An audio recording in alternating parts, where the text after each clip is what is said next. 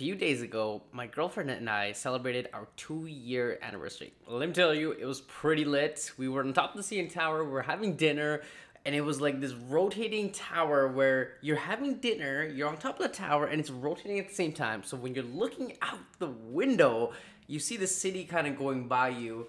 Anyways, it was an amazing time. And so since we celebrated 2 years, I was reflecting on this past couple years. What sort of mindset shifts have helped me in this relationship? So if you're a guy looking to get into a relationship with a girl, but you're not sure really how to go about it, or maybe you're a girl and you're trying to get in a relationship with a guy, but he doesn't seem to be moving things along, he's kind of wishy-washy, then you're gonna love what I have to say. But you see, as a guy, you're the leader in the relationship. You move the relationship through the different stages, whether that's asking her out, declaring her your girlfriend, proposing, meeting her parents. You are consciously and intentionally the person, the leader in the relationship to move things forward. That's part of the masculine energy. And girls like that. That's why they say things like, I like a guy who knows what he wants and goes after it. And so a guy displaying this sort of masculine energy is very attractive to the girl.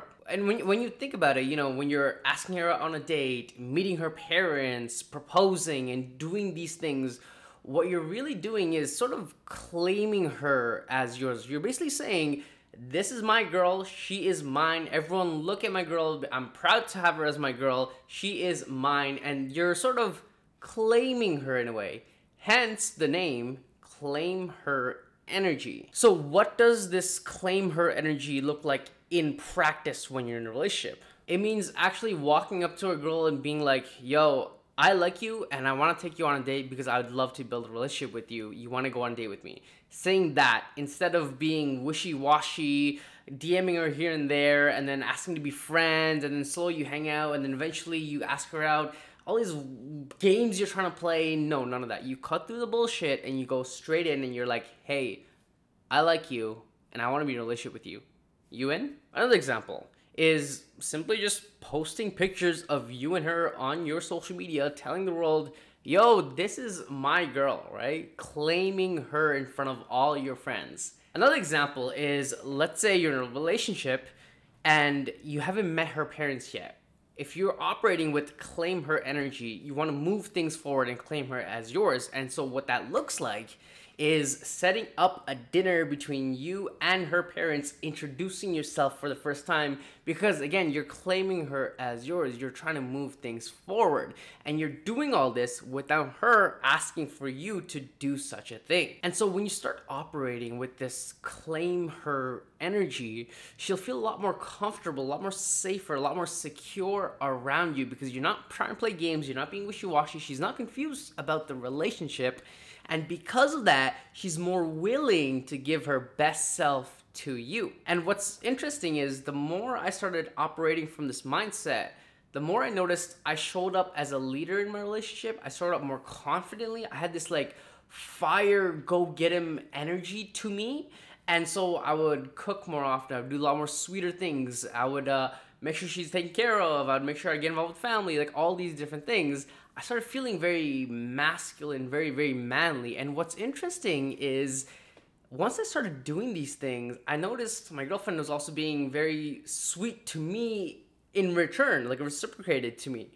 I was like, wow, this is kind of interesting. So when I act this way, she's very loving and cutesy and appreciative of me. And the whole reason why I'm making this video is because I've had some conversations recently where talking with like a relative of mine, and they're trying to like introduce themselves to their girlfriend's parents, and they were like, you know what I'm gonna do? I'm gonna pretend to be a friend, and then I'm gonna drop her off, and then slowly I'm gonna catch a glimpse of their parents, quickly do a quick wave hi and then drive away and do this freaking convoluted plan. It just made him sound like a weak, you know what I'm gonna say, right? And so I told him, like, yo, listen, if you really want to meet her parents, first of all, the fact that she told you to do it, I feel like that's already you're 5 steps behind. But what you really need to do is be the proactive leader in the relationship and literally schedule a dinner out with her parents without her asking you. what that will do is your girlfriend is gonna look at you and be like, wow, you did this without me asking you? Wow, you're really claiming me as yours and you're not hiding the fact that I'm yours? Wow, you're actually moving the relationship forward? Wow, you seem so courageous to have done this by yourself and meet my parents, which is a big thing, but you're doing this. Wow, I admire you, right? And she's gonna feel a lot more secure and inspired by you. But anyways, think about it.